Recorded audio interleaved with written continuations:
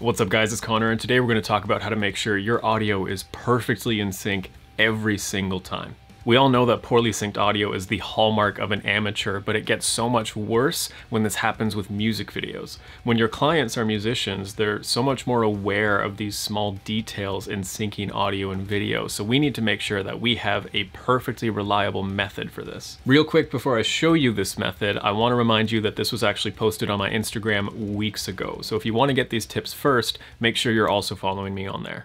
At this point, you probably already know how to line up audio waveforms, but just in case you don't, we're going to go over that real quick and then we'll get to the fancy stuff.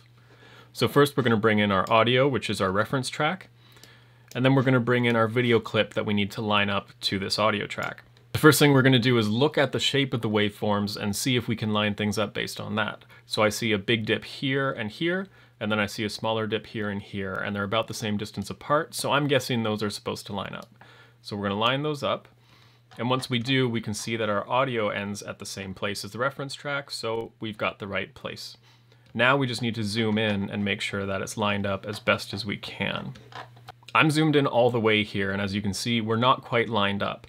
But if I drag our video track back just one frame, which is the smallest increment of change that I can make, it still doesn't line up. We need to keep in mind that depending on the frames per second that we're shooting at, that's going to dictate just how close we can line up our audio. Because if we're shooting 24 frames per second, we've got 24 increments of adjustment that we can make within the span of 1 second. Now, if I shoot 60 frames a second, well, now I've got 60 increments of change I can make within that same time frame. So those changes are going to be much smaller. Because I shot in 24 frames per second, I don't have that luxury, so all we can do is make sure that these waveforms are as close as we can get them. If I drag this forward one frame, to me that looks a little bit closer than if I had it one frame behind our reference track, so I'm going to stick with that. Now this is the part where most people stop and move on, but I really recommend you take this extra step to make sure everything's as good as it can possibly be. So I'm going to start playing this back, and as we watch it back, I'm going to hit Shift and J. And as you can see, we've slowed down our playback a little bit. So I'm going to hit it a couple more times. And now playback is nice and slow, so it's so much easier for me to verify that every single snare hit is perfectly lined up. The reason this is so valuable is because watching playback at full speed isn't always enough to verify that things are lined up perfectly, especially when you're dealing with music that's very fast or complex. Not only that, but drums are really easy to sync up because we have a very short visual marker that we can use to know when a sound is supposed to occur. We know that that snare drum is not going to make any sound until that stick hits the snare head. So it's very clear to us, it's really easy to line up.